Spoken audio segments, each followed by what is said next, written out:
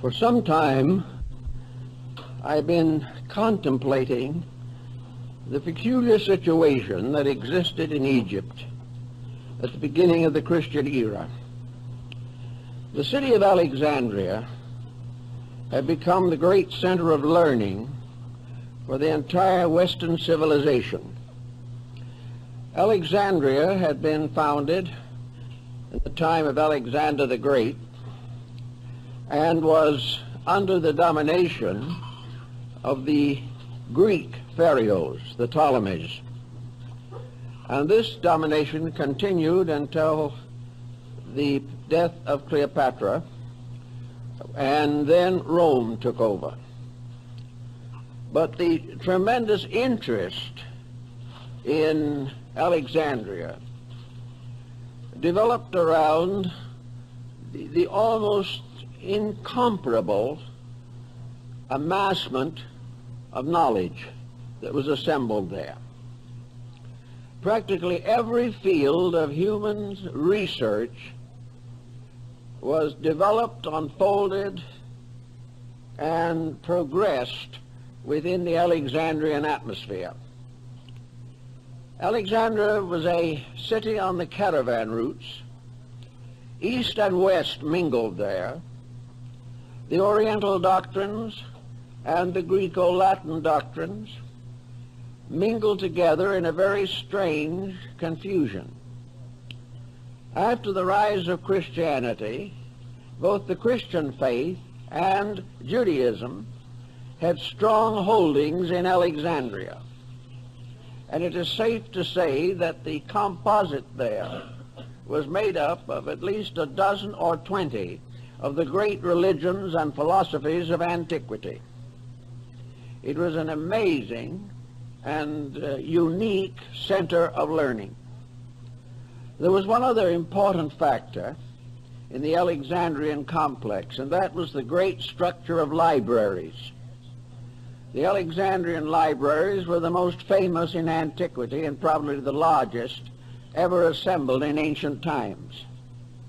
The Serapeum and the Brachium contained together over 1 million manuscripts, tablets, and papyri containing the wisdom of the ancient world.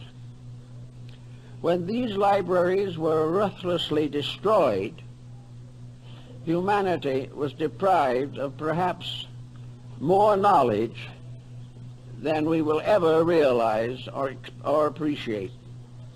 The destruction of these libraries also closed off our knowledge of the source of Alexandrian wisdom. It is quite possible that many ideas, beliefs, and doctrines which we now believe were invented in Alexandria were actually derived from the great research libraries, and therefore had a solid substance, but the substance has vanished and only legends and fables remain. It is interesting, for example, to realize that the first and major interpreter of the fables of Aesop lived in Alexandria. Also, we learn that from Hero, one of the custodians of knowledge in that time, the Alexandrians invented the first slot machine. They did not spread out candies, bars, or cigarettes. Believe it or not, by putting a coin in a small slot, you received a sprinkle of holy water. But our modern slot machine is based upon the Alexandrian model. Everywhere we find them, in herbalism, in medicine, in philosophy, in art, literature, poetry, these mysterious people that occupied this great Egyptian area were almost universally learned. We know, for example, that the entire structure of Hermetic thinking and the story of Hermes Trismegistus arose in Alexandria. And we also know that the Alexandrians must have had considerable sense of prophecy. It was there also that the Sibylline books developed that prophesied the future of the world. It was Ptolemy of Alexandria that gave the world astronomy and very largely contributed to the rise of astrology. There were zoological gardens. There were ponds for fish. There were reserves to protect animals.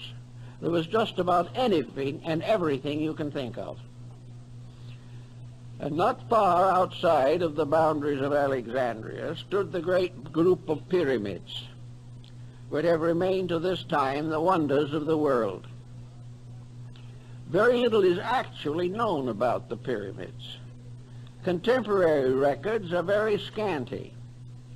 They are mentioned by Herodotus in the 5th century BC. But for the most part, no one has had an interest deep enough to attempt to investigate the circumstances surrounding the building of these great monuments. To this day, we really do not know why they were built, when they were built, and how it has happened that they have continued to intrigue human thinking for so long a period of time. Perhaps the most simple beginning for the search for pyramids is to realize that the pyramid builders represent a period in the development of human society. Pyramids were built in many different places. Probably one of the most interesting groups right here on the Western Hemisphere, the pyramid towers and temples of the Aztec and Maya culture. A few years ago, enormous pyramids were discovered in central China. And we know that the ziggurats of Babylon and Chaldea were all part of this great pyramid building scheme of things. The shape of the pyramid changed considerably in the course of time. In the beginning, it was a mound, and the very earliest examples still had the mound form, and these are still found in the great monuments in Java, the Borobudur, which is probably one of the most powerful and fascinating religious monuments now surviving, the Shwe Dagon in Rangoon, the great cities of the Khmer culture of Indochina, Cambodia, and Laos. All of these have pyramid structures peculiar to them. Pyramids appear, foreshortened or otherwise, also in graphic art, and among the mandalas of Tibet, Mongolia, Bhutan, Korea, China, and Japan. The pyramid design occurs frequently and represents a basis of a great meditation picture. This has led some scholars to assume that the pyramids were meditation symbols, that they were created for the purpose of reminding the individual that there was a mysterious reality underlying all the temporal and changeable patterns of mankind. In the Asclepian dialogue, Hermes describes the fact that in a sense these buildings were memorials to the divine power. They bore witness to those times and those thoughts when the gods walked with men. They became part of a traditional heritage. And if we study Neoplatonism, we will come to the conclusion that the gods who walked with men were actually the gods in men, that it was a divine level of insight which resulted in the great architectural feedback which we know as the pyramids. Actually, the circumstances around them challenge our imagination. We know that whoever built the Great Pyramid of Giza was well acquainted with astronomy, that he had a very complete knowledge of the solar system and all of the wonders of the cosmic plan as revealed through the bodies and objects moving in the heavens. He knew the distances between the Earth and the other planets of the solar system. He knew the precession of the equinoxes. He realized the importance of the star groups. He already knew the decans and dodecanates of the zodiac. These things just do not fit into the general concept that we have of the state of the world when the pyramid was presumed to have been built. The only possible answer is, on this level, that at the time the pyramid builders labored, they had a knowledge among themselves that had not been distributed to the people. Even the rulers did not possess this knowledge. And that there was a cult or sect of architects and artificers, the builders of monuments, who knew the proportions and mathematics and had deeply imbibed from the wisdom of Pythagoras and Euclid. But even this isn't a complete explanation, for it is almost impossible to determine how this tremendous job was done. The idea that we have is far too trite. They thought that perhaps they were simply built as a result of slave labor in Egypt will not hold water. It is simply not sufficient. The amount of work that is involved in those monuments simply transcends imagination. Also, they require a skill and a group of instrumental aids, which we do not believe that antiquity possessed. So a great many persons long ago in Alexandria, and more recently right here now, have fallen back upon this supernatural hypothesis. When we can't imagine how a thing was done, we begin to believe that it must have been done by magic or some supernatural power or force. The Chinese have long believed that their Great Wall was built by the gods. They did not believe that any human being could build it. And it is only natural when we come into the presence of something that transcends our own abilities that we begin to wonder whether some strange esoteric means was involved, as in the case of the statues on Easter Island and many other such unsolved mysteries of antiquity. To fall back upon this supernatural theory is comforting to a degree, but it can lead us into serious complications, because we know that the Egyptians and other nations of that period were esotericists. We know that they had a knowledge of natural law far ahead of their time, and they had a responsibility for the use of natural law far ahead of our time.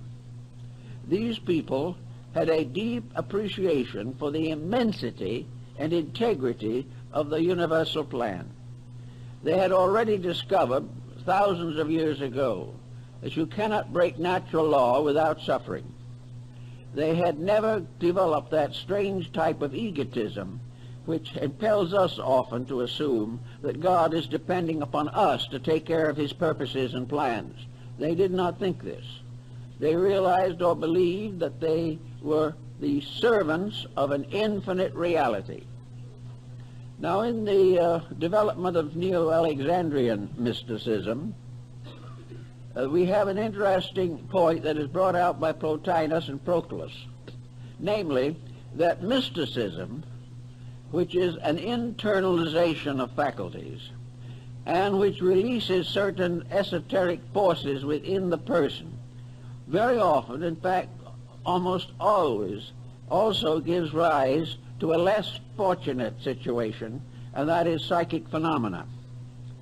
The mystic is more inclined than anyone else to believe in the psychic factors of life. And because these are inconstant, and because most of them arise within the imagination of individuals, psychism leads to difficulties, even while mysticism leads to spiritual attainment. They are not the same thing. The pyramid, as it stands today, there is, of course, the largest and most important of several groups of similar buildings scattered around through Egypt and other parts of North Africa. For all intent and purposes, we are told that at the year 820 A.D., the Caliph al-Ma'mun of Baghdad brought a large number of workmen to Egypt to explore the Great Pyramid. The reason he did this was because there was a legend to the effect that the pyramid had been built by mysterious giants called the Shaddai, that they had buried within the pyramid a great treasure and had guarded it with demons and monsters and all kinds of supernatural forces. Al-Mamun wanted to study this for himself, and he also was very anxious to get hold of that treasure, which was presumably somewhere within the pyramid.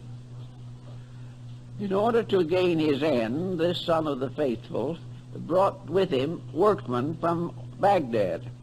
These workmen were good Muslims and were also honest and faithful servants of the Caliph. But likewise, they had been induced to hope that were the treasure found, they would benefit also. In fact, they had been assured that such would be the case. And one day, in the early 9th century, the Caliph Al-Mamun stood at the face and base of the Great Pyramid. It was one shining surface. All of the capping stones were in place. There was no mark or opening anywhere on any of the four sides. It was so perfectly covered that it reflected the sun like a mirror on all of the sides of the southeast and west, glistened and gleamed with the light of the sun, and only the north side was silent and dark. Mamun was completely overwhelmed by this structure, over 400 feet in height. A shining pyramid-shaped body rising from a square base with four equilateral triangular sides. He just stood and looked at it. But the important thing for us, I think, to remember is that at that time all of the surfacing stones were in place. The pyramid did not consist of a series of steps of blocks. Everything was smooth.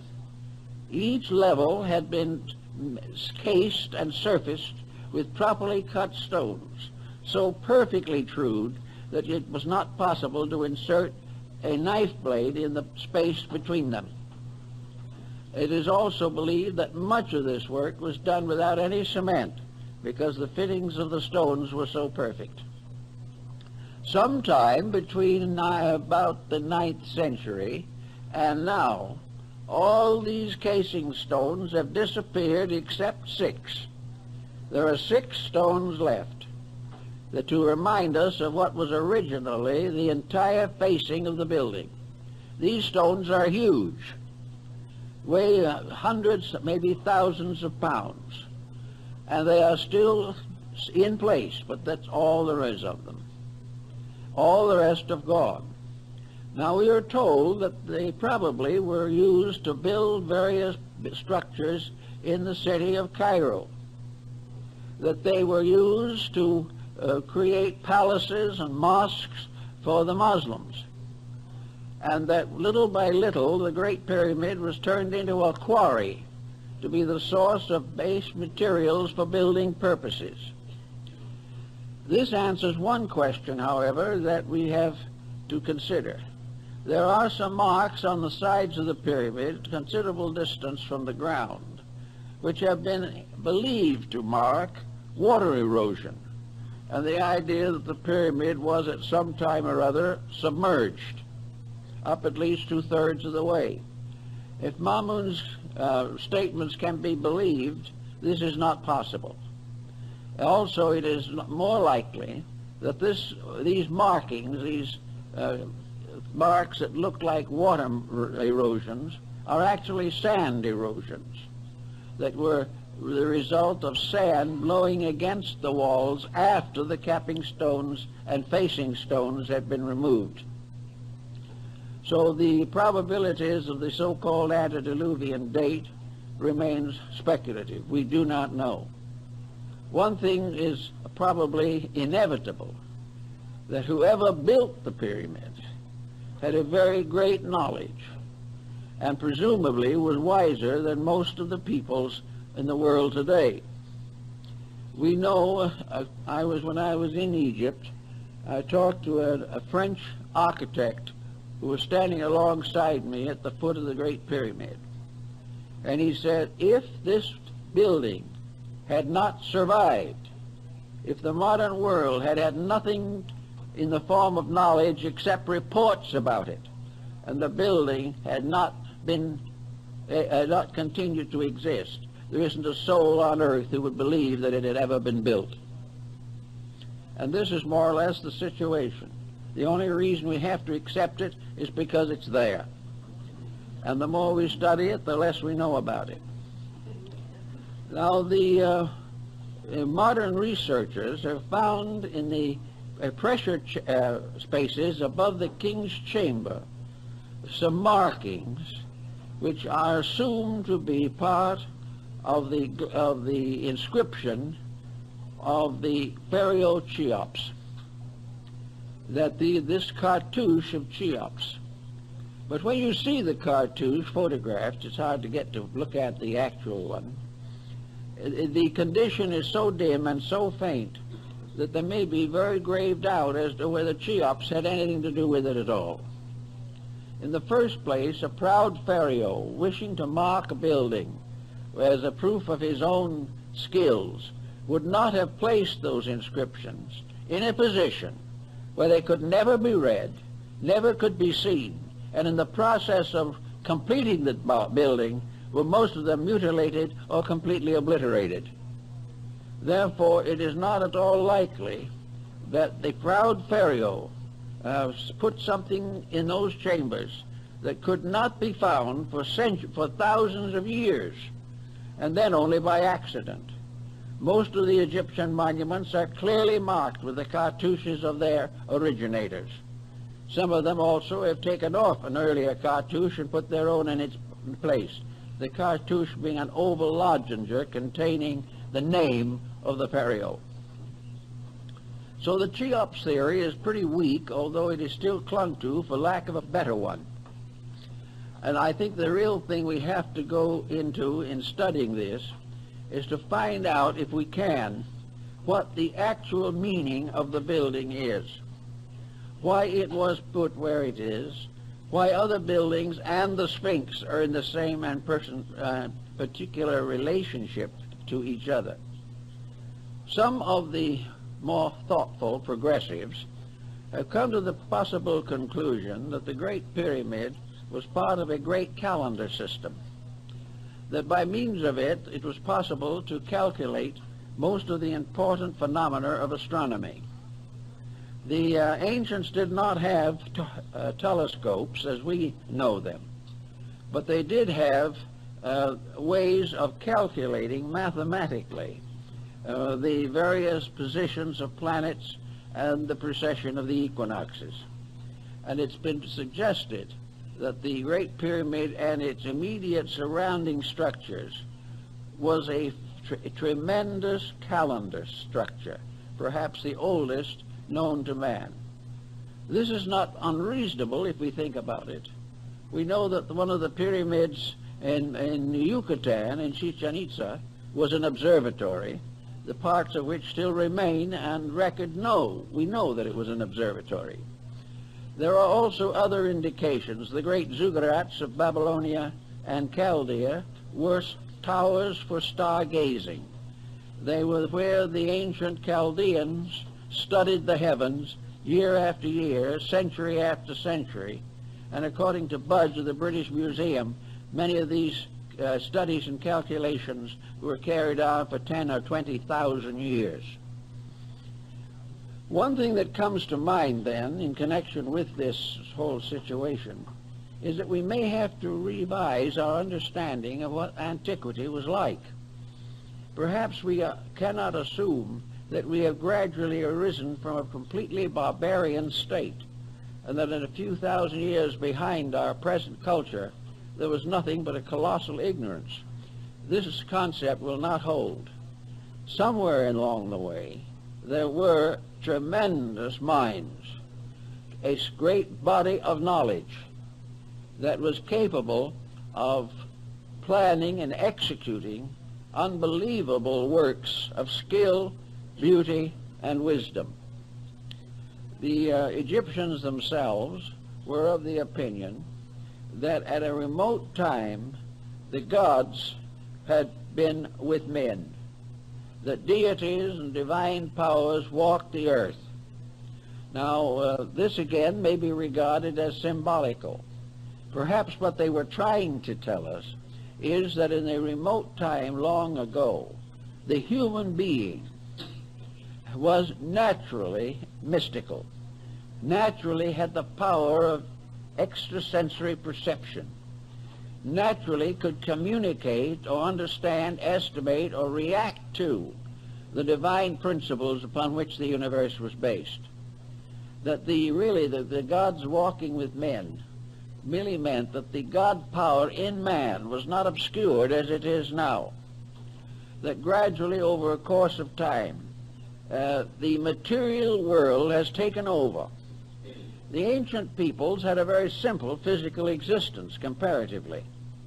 There was no problem of population, no intensive competition in trade, and wars were comparatively limited to a few swashbuckling militarists. The people in general lived a very quiet and a natural life, completely dependent upon their insights into universal laws. Just as the American Indian, without any assistance from the outside, not only developed a profound mysticism, but evolved from within himself practically every law, rule, and principle necessary to the government of his affairs. The Great League of the Iroquois was probably one of the most important movements of international peace that the world ever knew, and yet it was developed and perfected by Indians sitting under trees, wrapped in skins of animals and with feathers in their hair. And yet these people, intuitively and internally, had a tremendous depth of insight. This depth of insight has been lost as the result of the individual being subjected to continual external conditioning.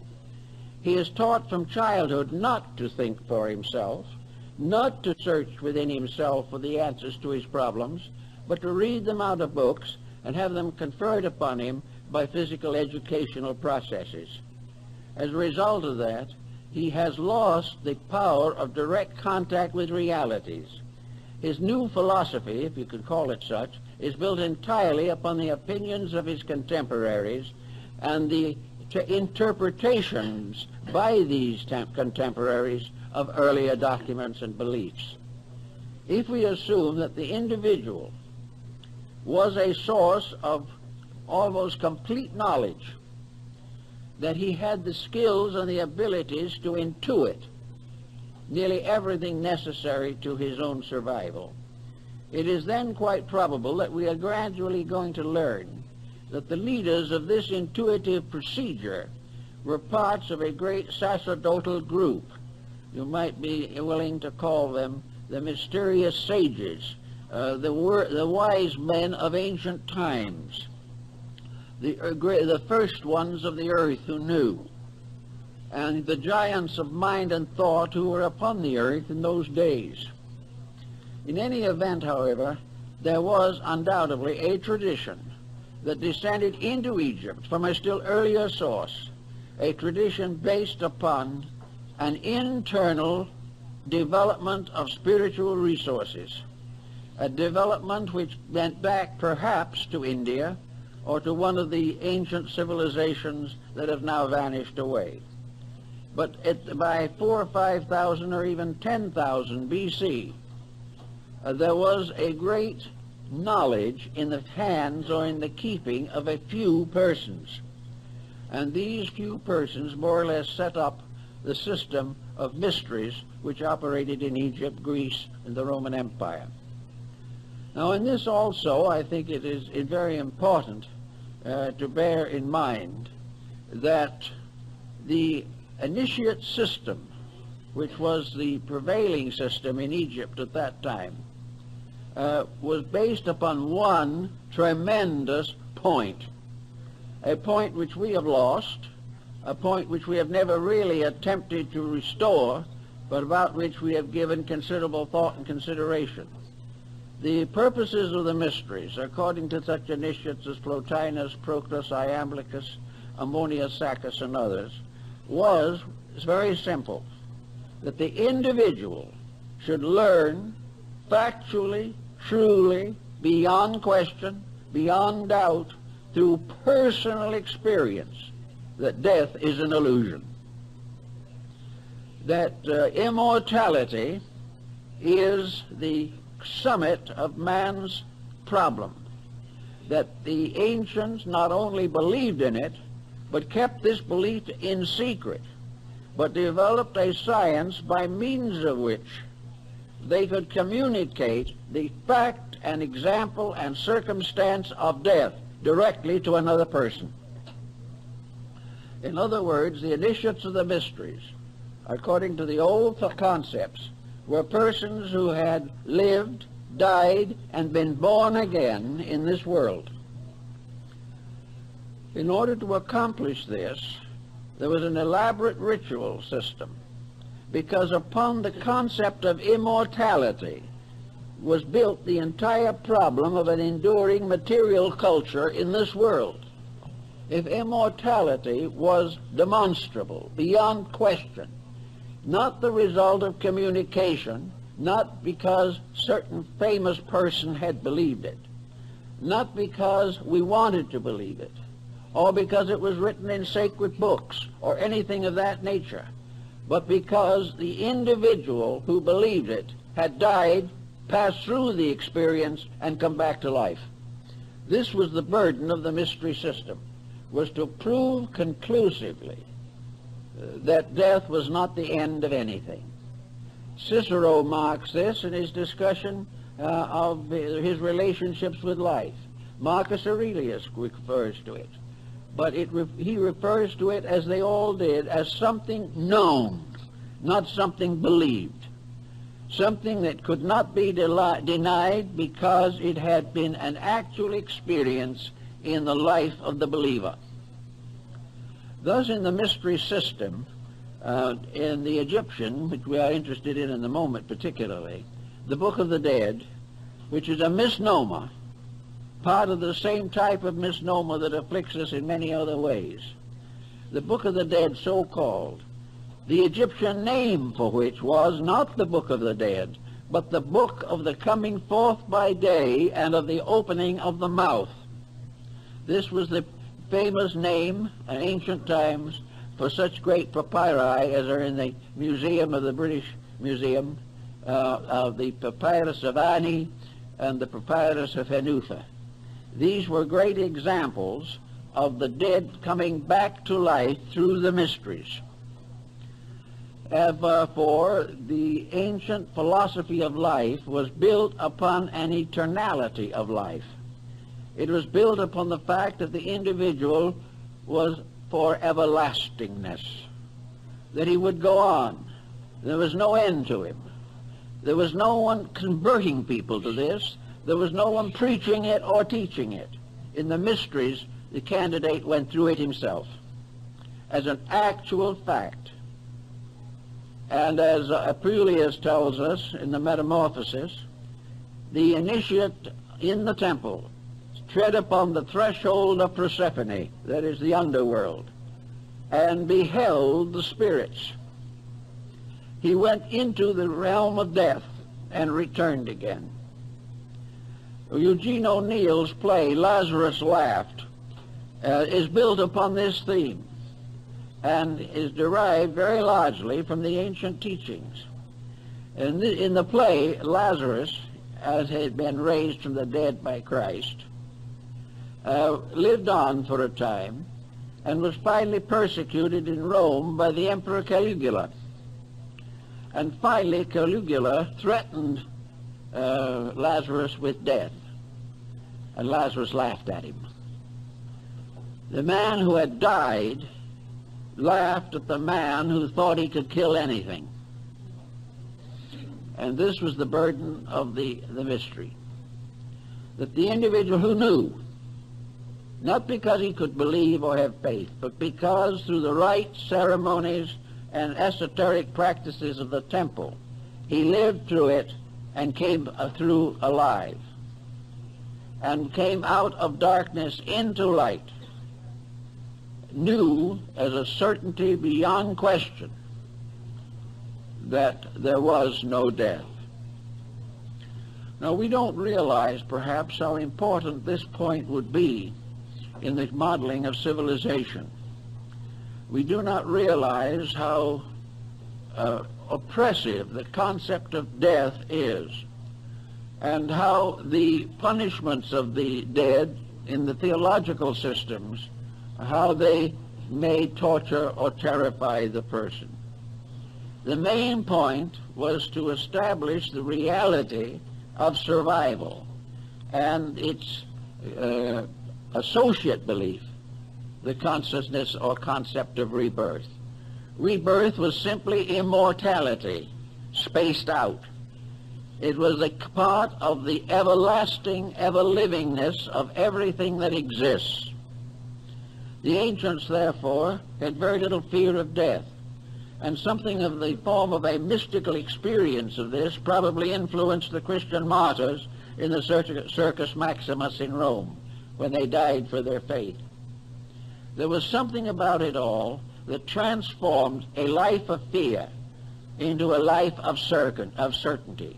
It also removed the dynamic importance of material existence and represented it in this world as merely the antechamber to eternity itself. Now, Hermes and several of the others, and people of the Alexandrian period, like to consider the Great Pyramid as the tomb of Hermes. It is so referred to by the Neoplatonic Alexandrian mystics, who had quite a good insight into this particular problem. It was not a tomb for a dead pharaoh. It was a symbol of the gateway to the other world and the way to return to it again. This initiation rite was undoubtedly sustained by the use of esoteric skills and powers that we know very little about at the present time. But it was believed that it was the tomb of wisdom, the house of the hidden places, the mysterious structure, which in a sense was a monument to eternity, standing upon the earth, pointing upward with a continuing point, so that everything below verged toward the top. And it was like a finger reaching up into immortality. The word pyramid itself is derived from pyr, meaning fire. Therefore, the building was flame-shaped. And in the times when the stones were all in place, it glistened like a glowing flame with its mysterious point upward. Also, it was a marker. In the Bible, it is probably the monument that was set up in Egypt, according to the Old Testament. In any event, the Neoplatonists and those of that period thought of it, likened it to a house of the second birth, the house where the individual who was born first into this world learned the mystery of it. And I believe it was Porphyry, may have been Plotinus, who said on one occasion that in human life, birth physically was the human being coming out of the womb into a body, and that this body itself became the womb of the second birth. For the individual retaining enlightenment transcended the limitation of body, and those who did not achieve this were born out of body into an unembodied state at the end of life, so that this pattern was regarded as part of the mystery ritual. Another interesting example of this particular type of thought is to be found in judo in Japan. Judo and many other of the self-defensive arts of the Orient are concerned with a peculiar kind of courage, a courage which must be completely free from anxiety and fear. If the fear exists, the individual is weakened, by the rise of a terror within himself, and therefore usually comes to disaster in his own day and in his own way. So in judo, before the artist achieves the highest grades of the art, he must be killed. His teacher kills him. His teacher performs certain structural pressures upon the body that stop the heart. And the heart is allowed to be stopped for a certain number of seconds, or early 1 or 2 minutes. Then the master resuscitates the disciple by pressure upon other parts of the body, according to the higher grades of judo. And in this case, the person who has been killed lives again, remembers and knows what happened to him, and realizes that his fear of death was ungrounded, that the fear of transition, which might make him a coward in this world, was simply an illusion of his own mind, that actually transition was just as normal, natural, and reasonable as any other aspect of life, and that there was no interruption. The individual never ceased to be an immortal being, whether in body or out of it. Now, the Egyptians apparently built on this very, very strongly. So did the Hindus. They felt or realized the tremendous significance of this realization that there was no termination, that there was no end, that the labors of a life were never lost, and that the achievements of a life were forever necessary, that the individual who had an idea that his virtues might go to oblivion with him was wrong, and the one who believed that his vices would go to oblivion with him, he also is wrong. There is an interruption of place, but not of state. There is an interruption in the sequence of relationships between the individual and the material body, but no interruption in the continuity of the life within that body. Thus, materialism, which has become more or less prevalent in our time, can be held responsible for a very large amount of the unfortunate pressure that bothers us today. Materialism sustains crime, helps to build a constant fear, makes the individual highly materialistic because he knows no other outlet, helps to build a constant fear, makes the individual highly materialistic because he knows no other outlet, and little by little the world comes to be afraid of life, afraid of the existence of in which it passes its days here in the world. Asclepius and Hermes in the dialogue pointed out that the time would come when Egypt, which of course was a symbol of the whole world, would forget its gods, that it would deteriorate, that it would depart from heaven, that it would build false images, false goals, and false purposes to justify its own errors, that it would go into a state of conflict with all other things, that it would waste the values of the earth. He points out definitely that the earth would be impoverished, the soil would be impoverished, that the humanity living would have no conception of its responsibilities, but would live for pleasure and profit alone. And as this happened, gradually the planet would become a desert, that everything that was useful would no longer be able to function or manifest itself. But that in spite of this, that something inside of the human being could not die. This eternal life that was recognized in the great mystery system went on. And also in the course of time, the life within the individual would revolt against the misconduct of his mind, emotions, and body. And when the great tragedy revealed itself to be the result of human selfishness, cupidity, and ignorance, the humanity would then go back to the gods, go back to the divine principle within himself, and create a new world emerging out of his own repentance, out of his own realization of his mistake. out of his own fear, perhaps, of the final destruction of himself and everything that exists. But nothing will be destroyed. It is all part of the illusion. It is an illusion which continues until the human being makes peace with universal law. When the human being accepts the governorship of the great values of life, he is then no longer subject to the infirmities of the flesh.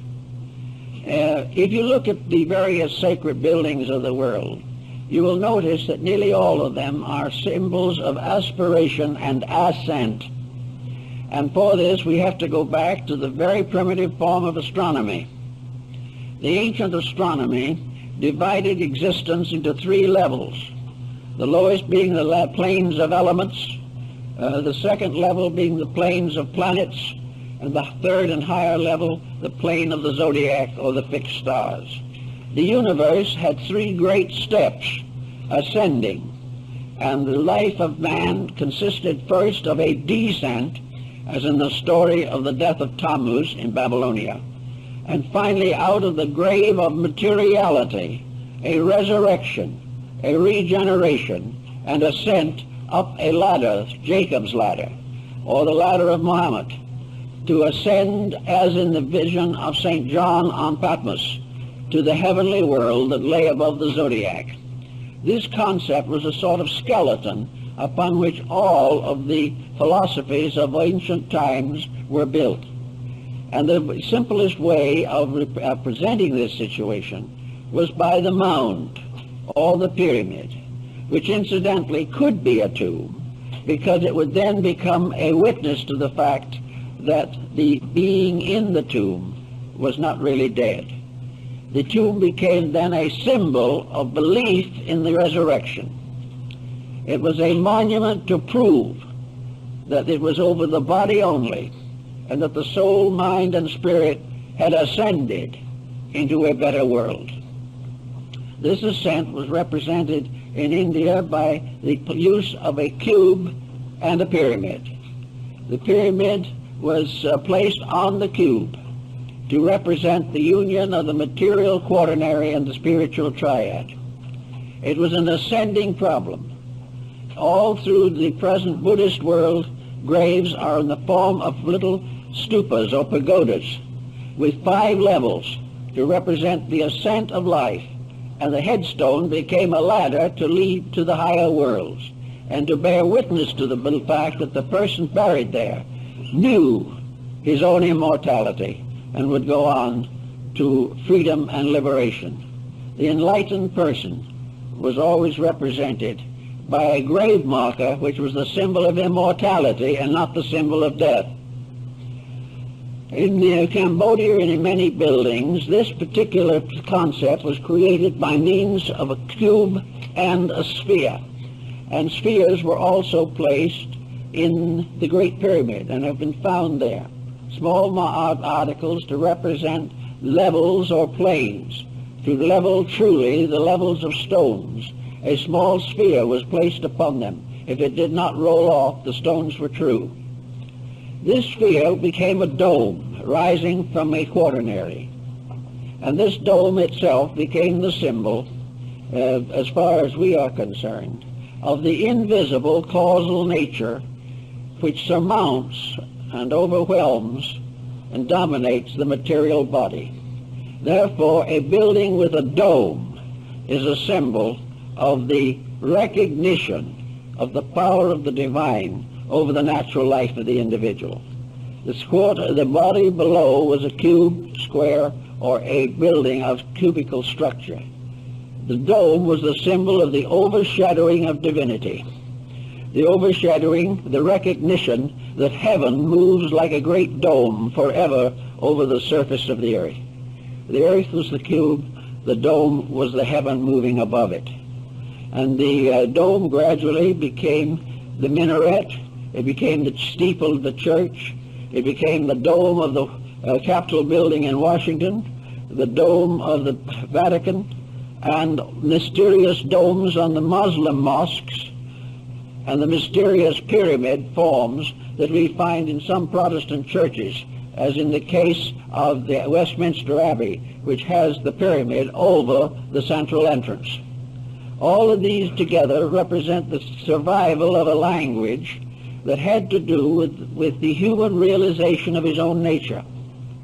The pyramid stood upon the earth. It represented a flame ascending. It was a radiant structure that had been built in ancient times, but it was always pointing upward. It was always impelling the individual to follow an ascending line and look up to the stars. At various seasons of the year, by looking up, the beholder gazed upon the constellations, the figures, and the mysterious language written upon the wall of heaven. Gaffarel, who was the secretary of Cardinal Richelieu, wrote a book in which he showed that the star groups were in the form of consonant letters of the Chaldaic alphabet that later became the ancient Hebrew. These constellational patterns were consonants. The planets moving through them were vowels. And by studying this proposition, the handwriting on the wall of heaven could be read. It's an interesting theory and has been given some attention, but not too much in recent times. But we have the great dome of heaven moving upon the earth. We also have the pyramid as the house of a mysterious elevation, the four square of the base from which rises the pyramidal form, consisting of 4 triangles, each with 3 sides, which make 12 lines or 12 angles, which represent the zodiac. The building was oriented to the 11th decimal point and was probably perfect at one time, but there is damage to one wall of it as a result of an earthquake. I never was quite strong enough and physical enough to climb the outside of the pyramid. Very few people are. It is really an arduous job. You have to have about 4 daggermen or natives to help you. 2 would go in front, scrambled up one of the blocks, which is about 4 feet, and pull.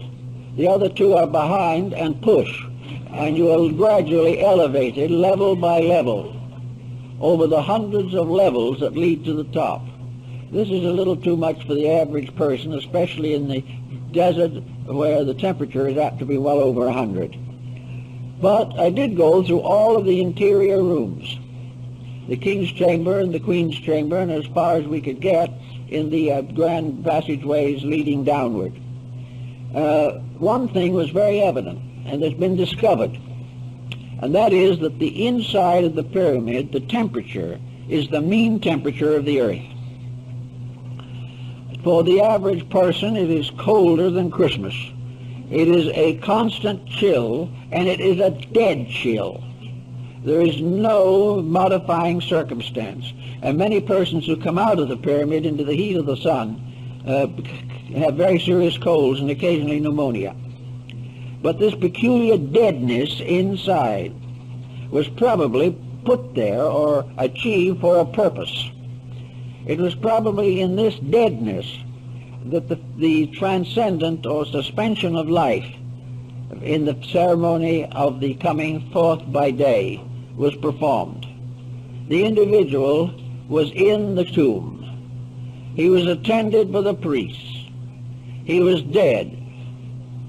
And like the prodigal son, whose father said, "My son was dead, but he is alive again." Humanity was the prodigal son.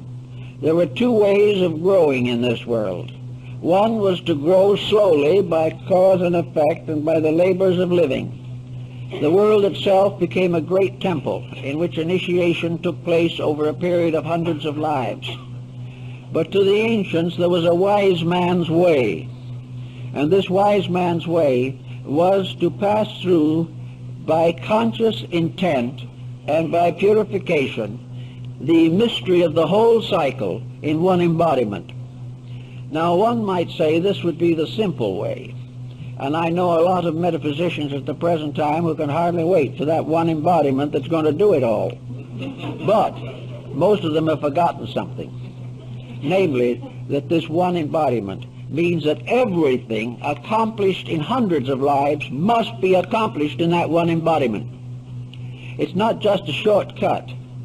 It is a gathering up and intensifying the process of human regeneration.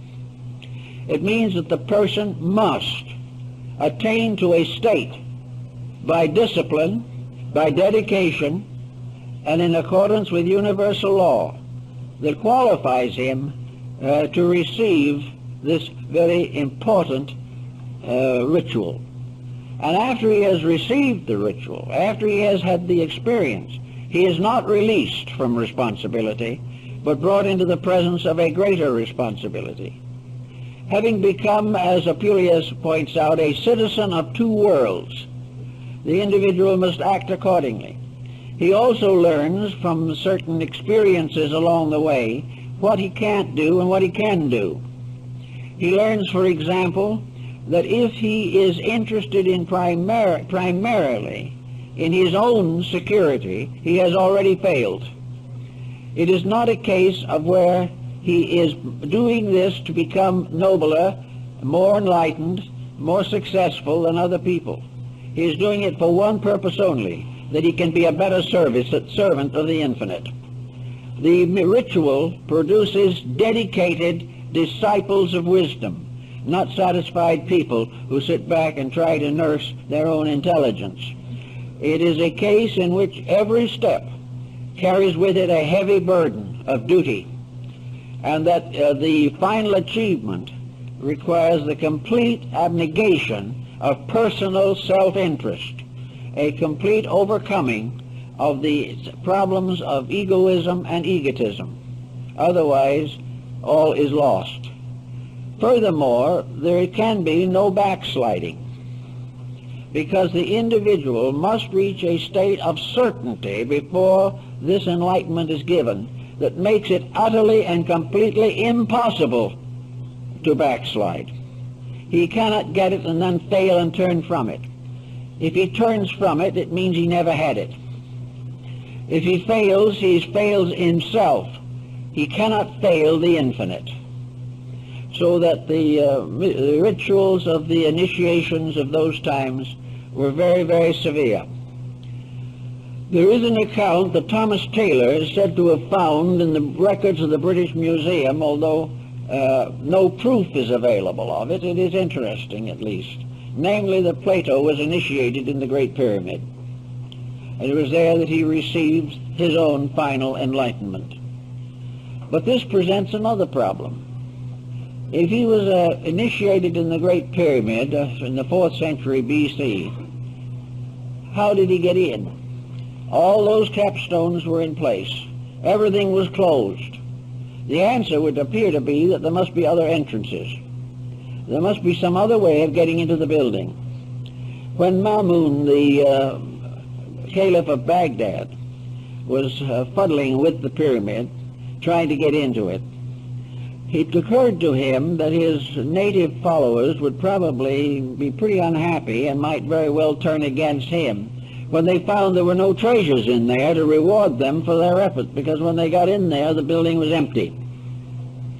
There was no mummy, there was no body of a previous pharaoh, although the walls had not been disturbed. And that makes it seem very unlikely that it was a tomb, primarily. But one of his natives, one of Mamun's natives, while fussing around in the excavation, suddenly disappeared, and later appeared out in the desert half mad. This seems to suggest that there was some way in or out of the building. The wall or cliff upon which the pyramid was built has been carefully studied. There is no openings that have been found. The Sphinx has been pierced with rods throughout its entire body, but no openings have been found within it. And it, of course, the Sphinx was a living outcropping of rock. It was not built. The only thing that was built were the front paws. In other words, if it was true, did the initiation ceremony take place when the person was voluntarily out of the physical body? The ancient priests were able to function out of the body. This there can be no reasonable doubt. and it is also mentioned in a number of early Christian reports. Namely, that it was that it was possible for the invisible bodies of the individual to be separated from the visible without a loss of consciousness or a loss of intelligence, and that the invisible body could travel to distant places and could have various experiences. And many people believe this is a comparatively common happening in sleep, that the individual is not actually asleep spiritually, only physically, and that the superphysical vehicles are just as busy while he's asleep as when he is awake. But regardless of this particular point, it is possible that the initiations of the pyramid were given while the candidate was out of the physical body. If so, then there would be no problem of the difficulty of getting into the building. The superphysical vehicles could go through very easily. Another problem that arises in connection with the pyramid project is something that is coming along now, namely that the pyramid was some kind of a vibratory structure, radiating energy and having some strange virtue in itself, and that meditation upon the pyramidal shape produces certain changes in the human consciousness. The particular shape, angle, and tip of the pyramid, its proportions and so forth, having very definite significance. Now, this point is not original now.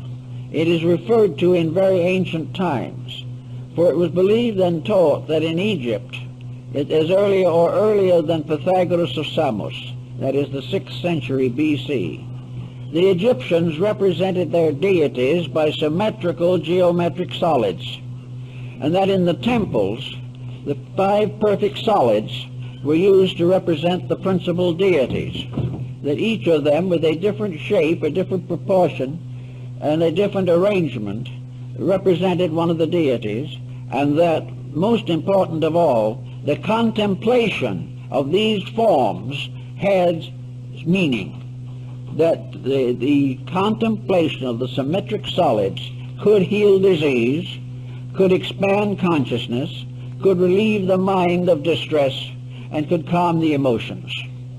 Each of these forms, then, was, in a sense, therapeutic, because perfect harmony is always therapeutic.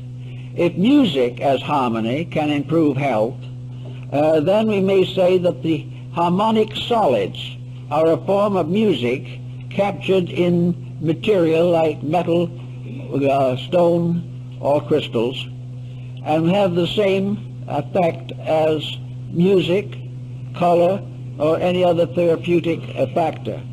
Form and shape exercise a spiritual authority over the individual.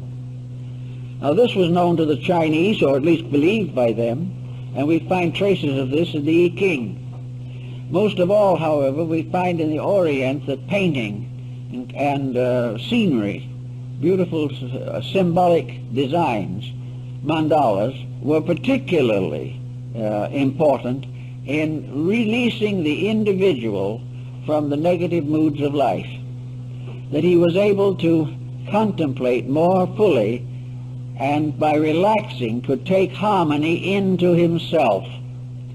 One of the problems we face today is the constant pressure of inharmony. We live in a world in which very little is the way we wish it was. We are all constantly under the pressure of worry, anxiety, fear, despondency, irritation, aggravation. These things press in upon us all the time. We are also afflicted by the very appearance of our civilization. There is nothing more depressing than the average city, and there are very few things much more depressing than the average house, because people simply have not the insight or the understanding to build structures suitable to the release of their own consciousness. The individual concerned only with physical comfort may live in an environment which makes his spiritual nature completely uncomfortable. Also, public buildings now no longer have their foundation in the Dionysian artificers of old, who built buildings according to the laws of the gods and the geometry of nature. Today we build them largely to look like blocks of ice because that is the cheapest way to put them together. They cost millions as it is, but they have nothing. There is no warmth, there is no real beauty. But finally, the average individual tries to put his own concept of beauty into them and looks at one of these atrocities and says it's wonderful. Simply because he has become accustomed to something that was not right, until he finally accepts deformity as normalcy. This type of thing the ancients didn't believe in.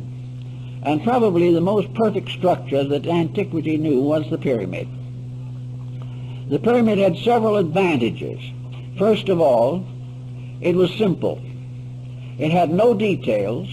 It had no structural peculiarities that would distort or clutter up the fine mathematical proportion. It was a perfect example of geometry. It was in all its parts balanced, orderly, methodical. It was exactly what it appeared to be, and it was in all ways suitable for the sacred purpose for which it was intended. So this type of building had the simplicity of an almost archetypal reality. What most people do not realize is that ultimately the universe is very simple. It is man who complicates it. The universe is a simple process unfolding in its own way and has always been a direct unfoldment of principles. Man, however, has confused the issue completely. He has distorted and rearranged things for his own pleasures with no consideration for their essential natures or the principles for which they were intended. Recently, in Java, in Indonesia, a restoration process has been used on the Great Pyramid at Jakarta, known now as the Borobudur. This great Buddhist monument is another one of those mysteries. It is a pyramid.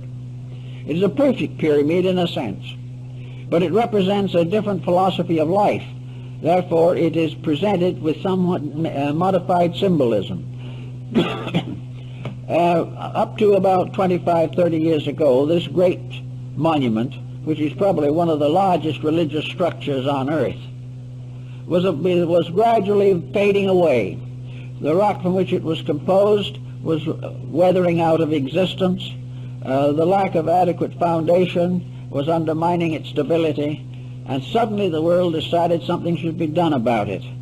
So UNESCO started a program for the restoration of the Borobudur. And the job has been very, very well done at expense of many millions of dollars. But this great religious monument now stands as it was originally intended to stand. It is a pyramid that rises up through 7 levels, much like the ziggurat of Babylon and Chaldea. The upper or apex part of the pyramid of the Borobudur was a pagoda-like stupa or a reliquary with 2 rooms in it, which was empty.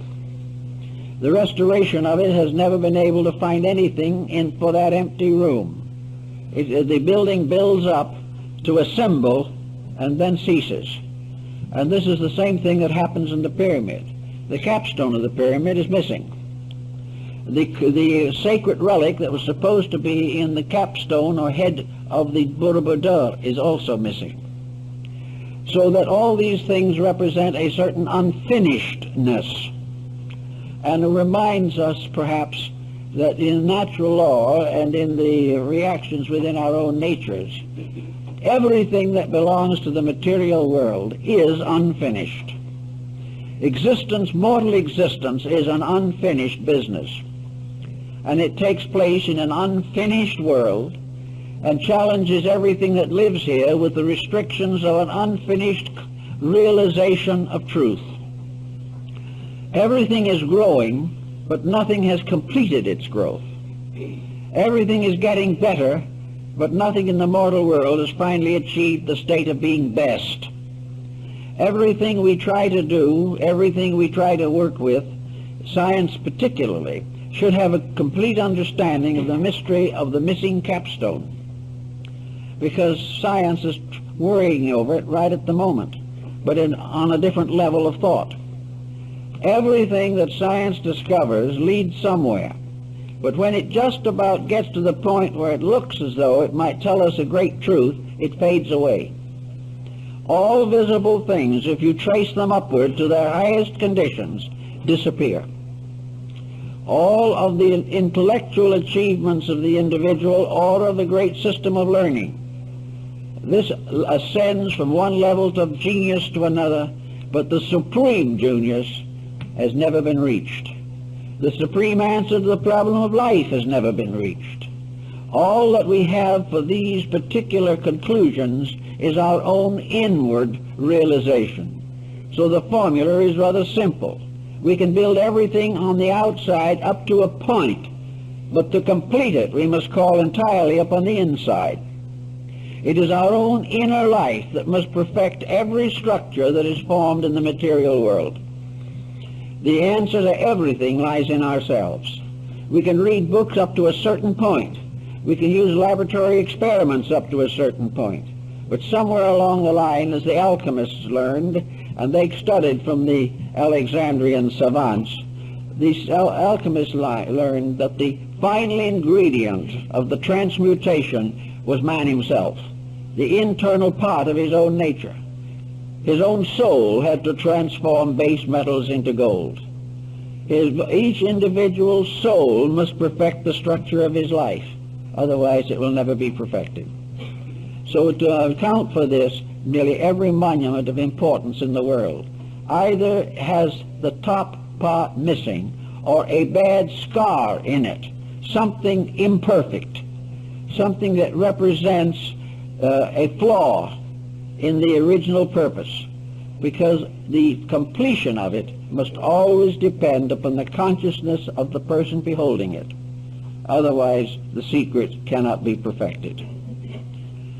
Another interesting aspect of the pyramid problem has to do with the pattern of the Egyptian temple system. I think there's a good probability that somewhere there was some form of contact between the pyramid and one of the other temples of Egypt.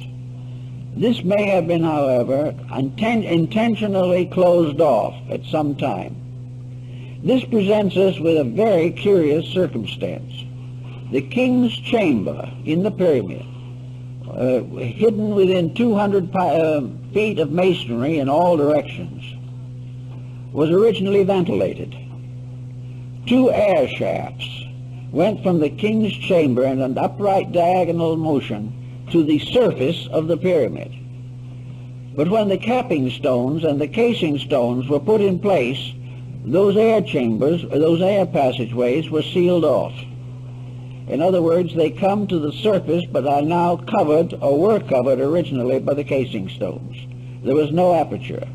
They were not ventilated, but they were originally intended for ventilation. The answer seems to be, therefore, that something in there had to be alive and had to have air, although there is no clue to what it might have been.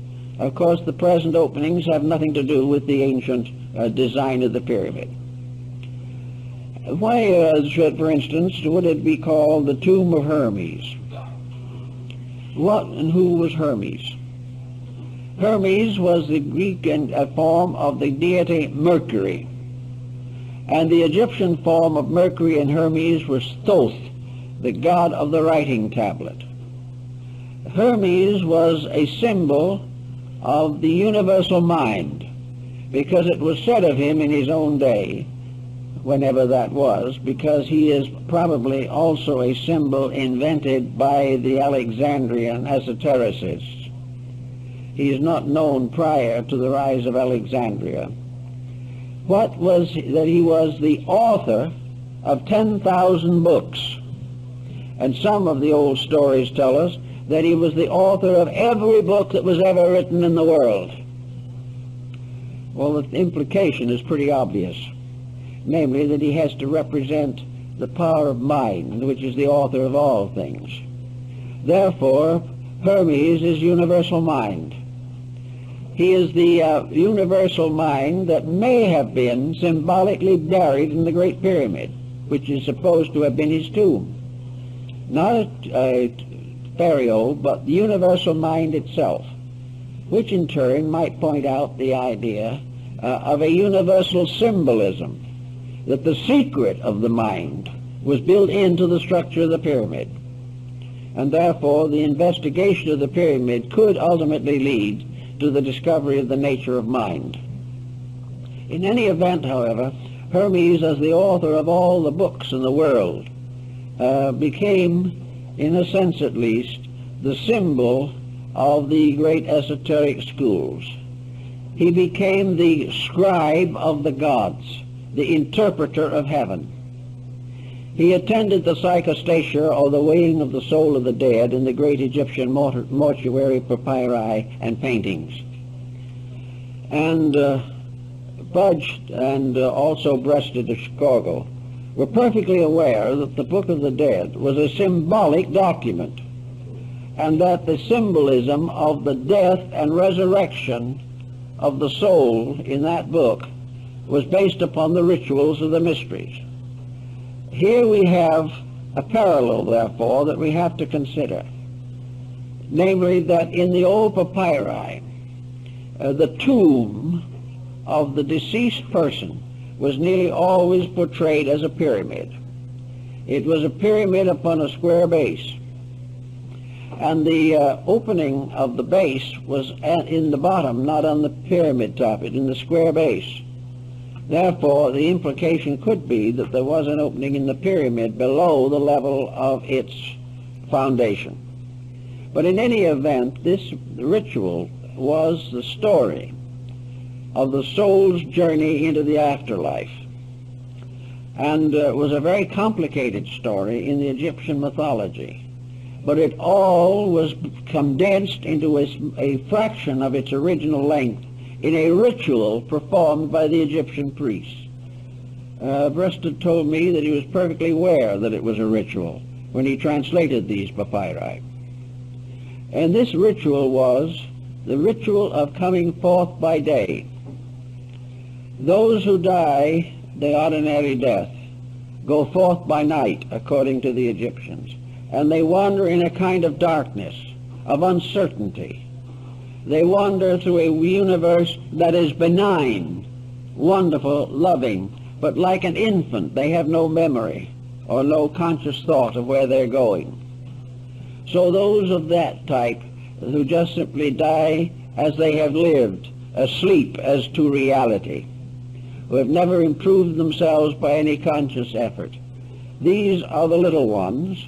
They're not evil, they're not doomed for perdition. Their mistakes will not prevent them from growing, but they are still unable to come forth by day, which means they cannot come forth consciously. They cannot come forth lighted by their own inner light. So they are the ones who must wait, or must go to the Amentet. The Amentet, or Elysian fields, being the paradise of Egypt.